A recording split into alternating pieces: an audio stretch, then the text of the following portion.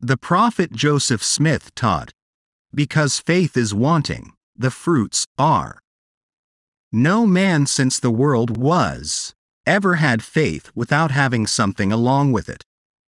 The ancients quenched the violence of fire, escaped the edge of the sword, women received their dead, etc. By faith the worlds were made. A man who has none of the gifts has no faith. He deceives himself if he supposes it. Faith has been wanting not only among the heathen but professed Christendom also. Tongues and healings and prophecy and prophets and apostles and all these gifts and blessings have been wanting.